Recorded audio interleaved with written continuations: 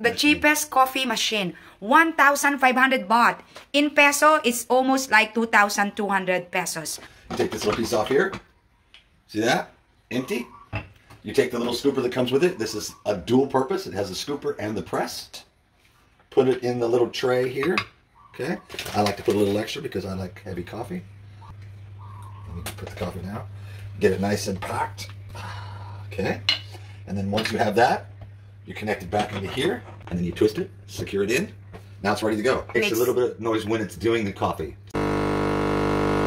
Make sure you get all the water out. And then you take your milk, stick it in here. Pour your milk in there. Here, let me try the leaf. Nope. That's a half moon with a crescent. Cup of latte. It's good. Very good. Wow.